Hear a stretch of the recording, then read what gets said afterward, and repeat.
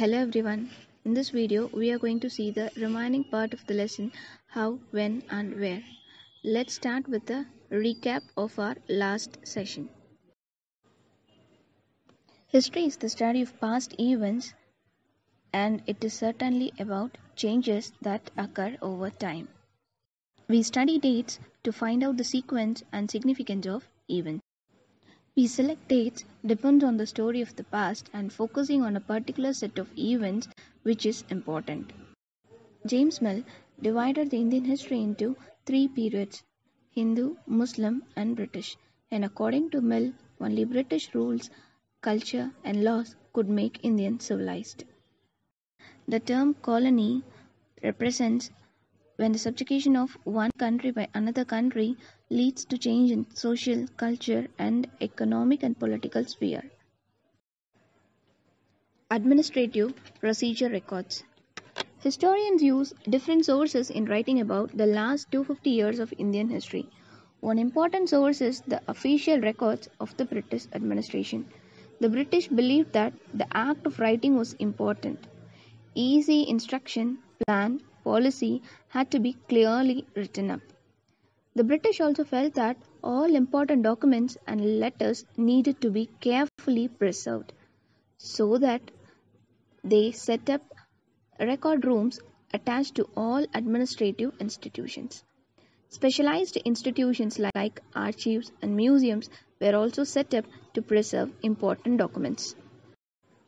Some important sources of information of British rule and atrocities are official records, letters, memos, surveys, newspapers, magazines, autobiographies, reports, experience of travelers, novels, and poems.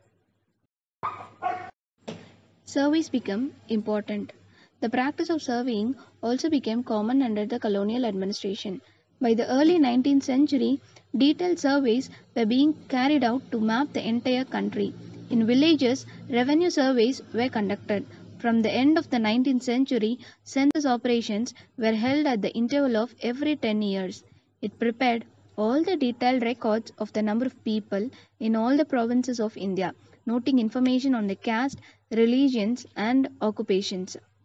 Surveys like botanical, zoological, archaeological, anthropological, and forest surveys were in the list of British administration. All these are official records. What official records do not tell? Official records will not help us to understand what other people in the country felt and what lay behind their actions.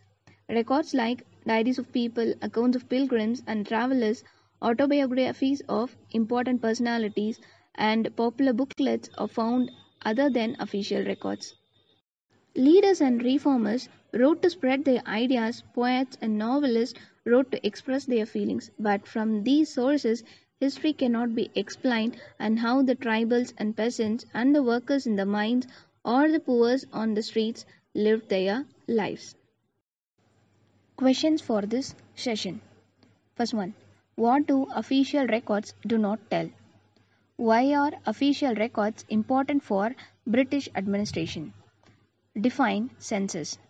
Name some sources of unofficial records. Picture-based question. Refer history book page number 5.